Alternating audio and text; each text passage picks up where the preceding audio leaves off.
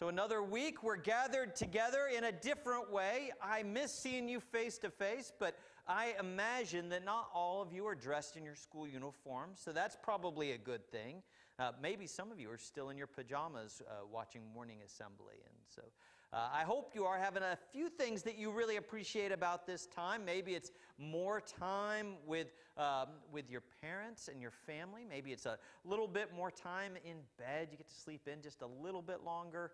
But I know it's not an easy time, but I hope there are a few things that you're enjoying. But I will tell you one of the things that I'm not enjoying is that I don't get to see you at morning assembly. But that doesn't mean we can't come together and be together during this time in the morning. And so it's Tuesday when you're watching this, I hope. And this is our morning assembly together. And so we will start with the school prayer. Let us pray. Heavenly Father, you love us as your children. Bless our school, its faculty, staff, students, families, and friends. Bless our church, its priests, leaders, staff, and all its members. Open our hearts to accept and serve others with compassion and respect. Enrich our minds with your wisdom so that we may learn to love and love to learn. Help us to excel and to grow in grace through Jesus Christ, our Savior, teacher, Lord, and friend. Amen. So next week will be our last week of Lent, and then we will go into Holy Week. So next week I will talk about Holy Week, but this week I wanted to talk a little bit about where we are both in Lent and then not being able to come together, both of those realities that are right there with us right now. And I don't know if you remember, I said last week, if you didn't get a chance to see last week's morning assembly, it's on the school's YouTube page, and you can get your parents to, or actually you all probably can find it faster than your parents, but you can pull it up and watch it. But I talked at least a little bit about the fact that the word for quarantine, when we have to be apart from one another, actually comes from what Jesus did in the wilderness. Remember that Lent is 40 plus days because of Jesus' 40 days in the wilderness. And he did that by choice. He did that so that he'd have time to get away from things and just to be with God, to be still in a little bit, in a different way. He was so busy when he was around all the people. People had questions and they wanted things from him. And Jesus knew that the work that he was called to do was going to take a lot of faith and a lot of strength. And so he went into the desert to be with God, to pray with God, and just to have time to let go of all of those things other people expected of him and all those things that weighed on him. And he just enjoyed and took the time to be with God. And I hope that during this Lent and during this time where we have to be apart from each other, that you're taking that extra time, that maybe just a few extra minutes that you didn't have because you were busy getting ready or hopping in the car to come here, taking a little bit of extra time just to be still and to think about God in your life and God in your heart. And that's one of the important things about Lent. That's why we take things off, is to make more room for God. And it's why we put things on to help us know that God is part of our lives in a bigger and bigger way. So I hope that this time, not only does it give you time to be in your pajamas a little longer and maybe a little bit more sleep, but maybe it gives you time to have just a little bit more time with God.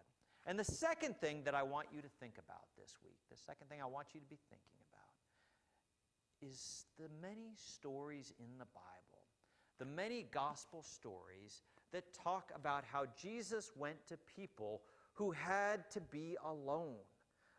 Jesus ministered to a lot of people who had to sleep outside of the town, who had to sleep away from their families because they were sick in some way. Either they had what they called leprosy, or they were blind, or some that were outside the town because they'd made mistakes, and people thought they weren't good enough to be in the church community, which is not the way God works at all.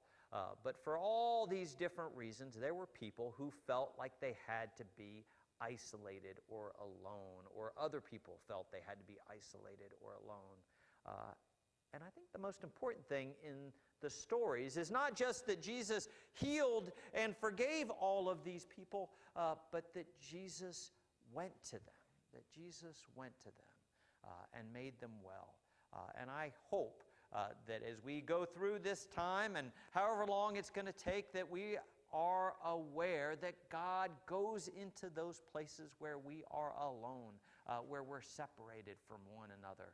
Because we might be able to separate from one another, but we can never separate from God, because God would never separate God's self from us. Just like he goes to the lepers, and he goes to the blind, and he goes to the sick, and those whose legs and bodies don't work the right way, he goes to all of them, and he's with them. He makes them well, but he goes to them. So whenever you are feeling a little bit alone or a little bit nervous or just tired of not being able to come to school or to be with your friends or to be with Father Ben, that you know that God is with you. That the Bible tells us again and again in those stories that Jesus goes to those places, to the people who feel alone. And he not only makes them well, but he's with them. And God is with you. Okay?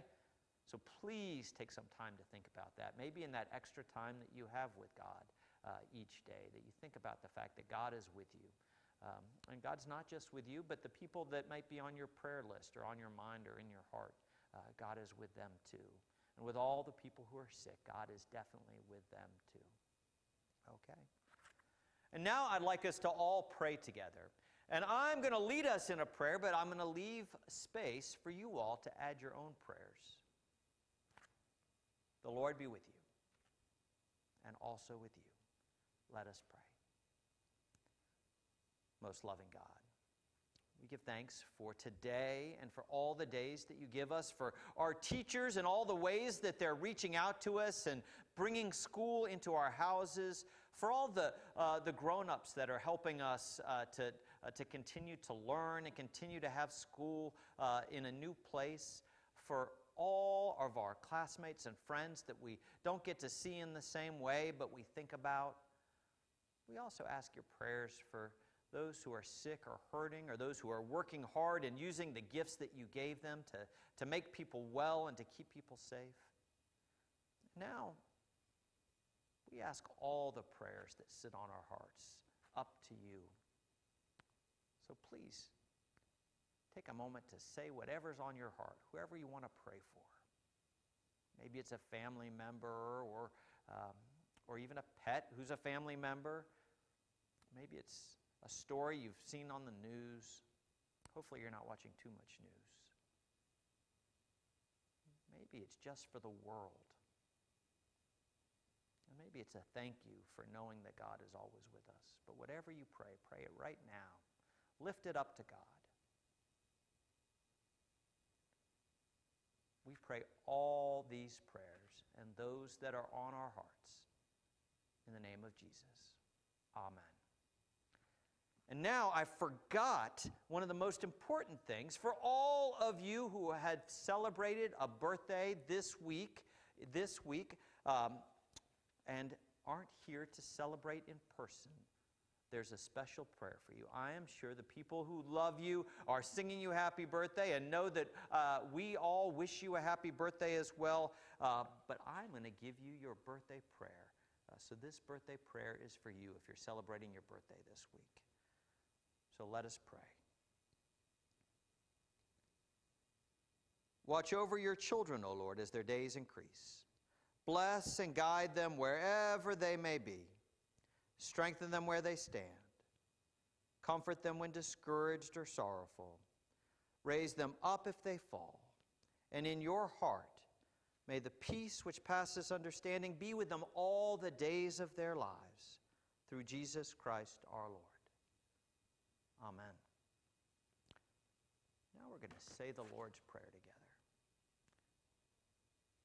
Our Father, who art in heaven, hallowed be thy name. Thy kingdom come, thy will be done, on earth as it is in heaven. Give us this day our daily bread, And forgive us our trespasses as we forgive those who trespass against us. And lead us not into temptation, but deliver us from evil. For thine is the kingdom, and the power, and the glory, forever and ever. Amen. Now, I figured I'd close with a blessing. We don't always close a morning assembly with a blessing, but I like the words of it, so I hope it stays with you. Remember that life is short, and we have too little time to gladden the hearts of those who traveled away with us. So be quick to be kind, make haste to love, and the blessing of God Almighty, in the name of the Father, the Son, and the Holy Spirit, be upon you and remain with you always. Amen. I hope you all have a great week, and I'll be back here next week. God bless you.